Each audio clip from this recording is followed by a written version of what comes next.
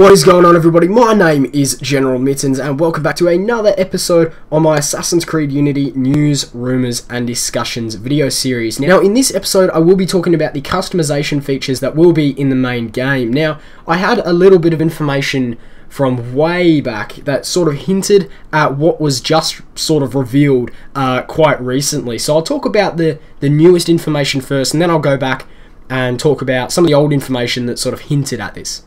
So recently we just got this mini game for Assassin's Creed Unity where you create your own assassin and you submit it to basically win prizes. So people will vote for it, that kind of thing. You'll see some screenshots here. Unfortunately I can't capture actual video footage of how it works and stuff and how you can create your own assassin, but basically you have a set amount of upper body parts, lower body parts, as well as your hood.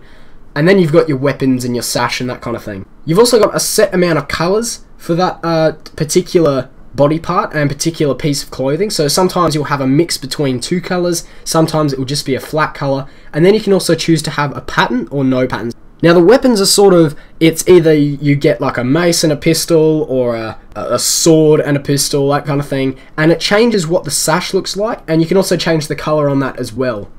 Now something very, very interesting that's been included in this minigame is the ability to change your skin tone. Now there is only 4 colours, but it goes basically from white to a little bit more tanned to quite Middle Eastern looking sort of tannish skin colour, all the way down to a very, very sort of dark, not necessarily black colour, but sort of very brownish. So that's actually quite interesting because it adds a little bit of a, an RPG element to the game, because you can actually, if they don't actually show ARNO's parents in the story, you can actually sort of make your own backstory for him. So, say he was born to a black father and a white mother, or that kind of thing. So it is quite interesting in that regard. So it adds that little extra bit of customization. So people don't, for the people who don't want to play as another white dude, they can actually change their skin tone.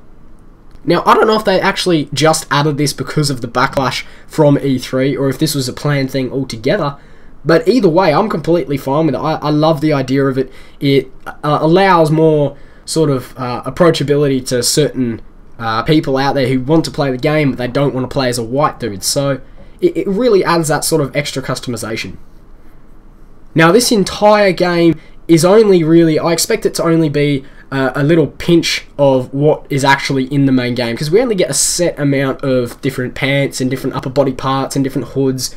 And I'm fairly certain there's going to be a lot more in the game, because if there wasn't, I'd be kind of disappointed, because I'm not really, some of them in there look, good, and I can see why people like them, but I don't really appeal to them that much. They still look kind of weird. There's only 2, I think there's only about 2 that I really like for upper body parts, and then the pants are just, I like one of them, but they don't come in the colours that I want, that kind of thing. And that's another thing, is I do expect them to be compatible with all colours, so you have a broad range of colours, as well as mixtures of colours, and you can place them on basically any piece of clothing that you like. I also expect there to be a lot more patterns, so instead of just having one pattern with just a bunch of lines everywhere, maybe we have diagonal lines or checkered patterns, that kind of thing. So I do expect it to be a much more fleshed out customization system in the main game. Now, of course, we can expect to see a lot of customization with weapon choices. So, you can have like a French cutlass, or you can have a huge, big broadsword, that kind of thing. Now, I don't know if you're actually going to be able to have more than one sword, or, more than one small knife or dagger, or that kind of thing. That'll be quite interesting if we could have that level of customization. So we could be like Edward from Black Flag, or we could be like Altair from Assassin's Creed 1 with a minimal amount of weapons. That will be a very good addition to the series, because I know a lot of people want that minimalization of weapons so that we truly do blend in, instead of having crossbows hanging off our back and having knives everywhere. So I do think that'll be quite a good addition to the series. I personally would walk around with sort of like a medium amount of weapons. I generally don't use heavy weapons, so I'll be using probably just one sword and a lot of daggers. I'm full into daggers, so I'll be up that shit. But it'll be, I do think that it would work well for the series. Now there is also a skill tree, and I don't know if we actually have a picture of that. I've seen a picture, but it looks very much like Watch Dogs, that skill tree. But I don't know if that's just a placeholder for the game or if that's actually what it's going to look like. But basically, you can upgrade your stealth, combat, and navigation. I have talked about this in a previous video, but that's just the next level of customization that we get with Assassin's Creed Unity. You can, upgrade how good they are at sneaking about, or how good they are at absolutely mauling the faces of guards. So that's quite a bog standard basic feature that I don't think has been in previous Assassin's Creed games, but I think it does work well in terms of how customizable the game is. Now that's about all we have for customization as of now. I don't know if we can actually customize the shirt, like the undershirt, and then the overcoat, and then, the hood, and the pants, and then the shoes. I don't know if we can actually do that, but still, it's quite a good addition to the series, because we've never actually gotten that before. We've always gotten either separate, preset costumes, or we've gotten just, the ability to dye your clothes. So all in all, I'm pretty impressed with how it's looking so far. I said before, I am expecting it to be a lot more fleshed out in the main game, but still, it gives us a good idea of what we can expect. Now, going back a few weeks, this actually comes from the Assassin's Creed Unity Unite program website, which is basically like you pre-order the game with a bunch of mates and you join up and you win prizes, that kind of thing, so you can win a bunch of in-game items, a bunch of missions, a soundtrack, and a comic book, that kind of thing. But what really stands out is the Guard Pack, and that's called the National Guard's Trousers Improves Your Stealth. The Razorhead Spear pierces all armor, because that's like another weapon that you get with it. But that was way before this actual little mini-game came out, and it showed that you can actually swap over your pants. So that was quite a big update, and no one really picked up on that. I haven't seen any videos that have actually outlined this right here, because this came out way back when Assassin's Creed Unity first, was first released for pre-order, and this gives us a lot of information, because we found out that we could just swap over our pants instead of having to swap over the entire costume. What's also even more interesting is the fact that it says it improves your stealth. So these different types of clothing come with their own perks and work they work differently depending on your playstyle. So that means you could be wearing a bunch of clothes that you like, but you also wear them because it gives you a perk in your preferred playstyle. So if you like to be stealthy, you wear really silent clothes.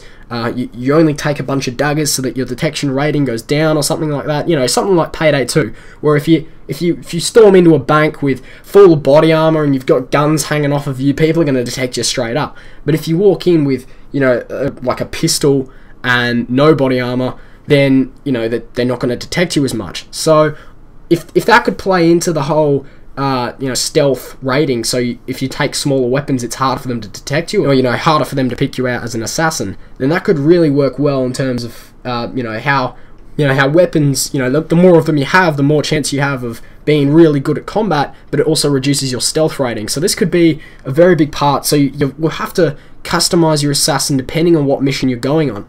I personally think that's a really good idea.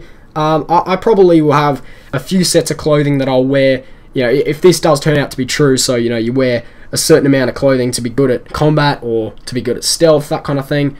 And I do think that it will definitely add to the whole game. Now, one thing that we haven't heard about is armor. I'm fairly certain they're going to add armor into the game, because that's something we've been wanting ever since Assassin's Creed 3. I know a lot of people liked the idea of not having armor because it took away from the whole essence of blending in. You can't blend into a group of civilians when you're wearing these huge metal spolders and this huge chest guard, that kind of thing. But then again, it could play into the whole thing of which playstyle do you want. If you want to be full combat, run in there, just slash through everyone, then yeah, you're gonna bulk up with armor, right? So you're gonna chuck on all that armor. But if you want to go stealth, then you're gonna wear nothing, so you really, and if you want to be maybe good at navigation, if you want to be faster at climbing, you're gonna wear nothing to reduce your weight. So if this does seem to be true, so I do think they're gonna add armor, and if they do add a sort of a perk system to the armor, I think that's the way they're gonna go. Is that the more armor you wear, the more louder you are when you're running, the more easy you are to detect, but the more health you're going to have. So you can suffer those huge blows from axes and stuff because you're wearing these huge metal spolders. Whereas if you want to be stealth, then you're going to wear really, silent clothing. You're not going to wear as much armor, and that's going to help you sneak around and not get detected because you're not going to be as loud. I don't know if they're going to add the whole thing about wearing less armor to be faster at climbing, because that's sort of, in my head, it seems a little bit advanced for the whole perk system. I don't know if they're actually going to add that, but still, it would be a nice addition if they do add armor to add a perk system to it. Now that's about all the information we have as of now in terms of customization. If new information does come out, I will update this video. I will release a completely new video outlining the new updates that have come out. But anyway, that's it for this episode. Thank you very much for watching this video. If you liked it, give it a like. If you don't want to miss out on any one of these episodes, definitely hit the subscribe button because I will be uploading weekly. Next episode will be on the main protagonist of the game. Now that video is mainly going to be a rumors video because we don't actually fully know which one is which. I sort of have my guns on one single rumor, but then again, it's still just a rumor. So we don't really know, but I will be discussing it in detail. So if you don't want to miss that video, definitely hit the subscribe button. But thank you very much for watching this video once again. My name is General Mittens, and I'll see you in the next episode.